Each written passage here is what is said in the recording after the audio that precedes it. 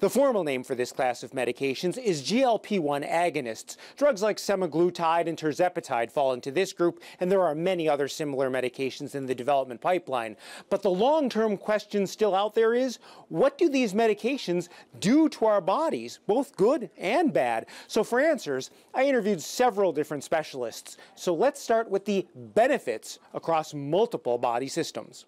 These are newer medications in a sense for obesity management. They activate certain hormones in the body that help with decreasing the contractility of the stomach, so your stomach can't expand as much and hold as much volume of food, and it slows down digestion so you get fuller on smaller portions of meal. And Dr. Suki Singh, a Henry Ford Health obesity medicine specialist, adds, there's also a positive feedback to the brain, which results in decreased food cravings, that food noise, that common word that we're hearing on social media now, which again helps with decreasing that calorie intake. One of the first things people want to know is if they're going to have to take these medications forever. The goal is very individualized to the patient and where their disease is, because if you're talking about a patient who's class 1 obesity, they may need to lose that 15, 20 pound weight to get going on that physical activity. But when you're talking to a patient who's class 3 obesity, they need to lose 100 pounds.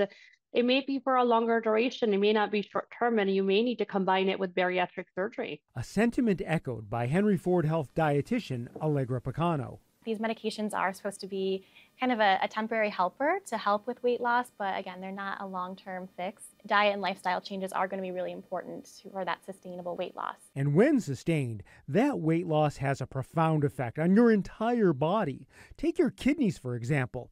Henry Ford Health kidney specialist Dr. Megan Roche says, so what we've learned recently is that the GLP-1s actually do slow the rate of decline of kidney function. They reduce the amount of protein in the urine, and they decrease the number of people who die of kidney disease overall. And it's very exciting for the nephrology world because we haven't had a lot of drugs that actually do slow the progression of kidney disease to date. And what about your heart? Henry Ford Health cardiologist Dr. Herb Aronow says, they have a beneficial effect on the heart. They seem to reduce the chance of developing heart failure or improve function in people who have heart failure. They lower blood pressure, both that top number systolic and that bottom number diastolic.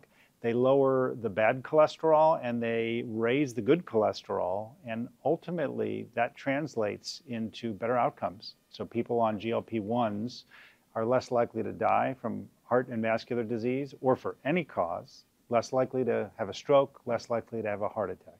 I would say that in my career that statins are probably one of the biggest blockbuster drugs that we've seen, biggest advances in my field.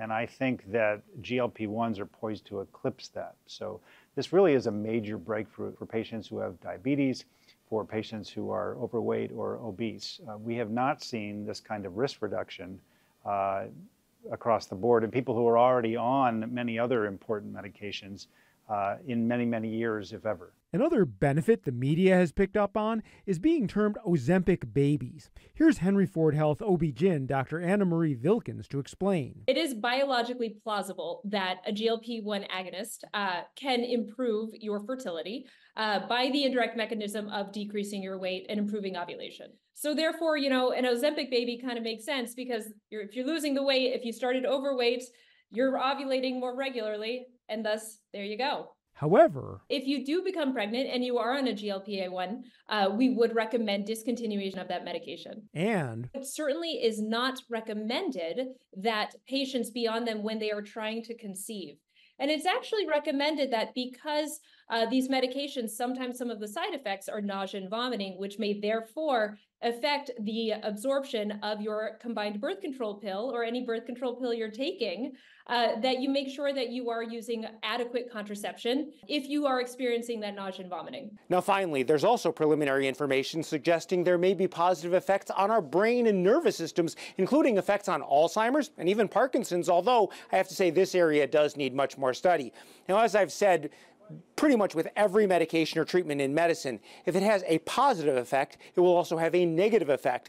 Now, in the case of these new super weight loss drugs, many of the negatives are potentially still out there, yet to be discovered, but we already do know some of them, and I'll have that story today at 5 p.m. Back to you.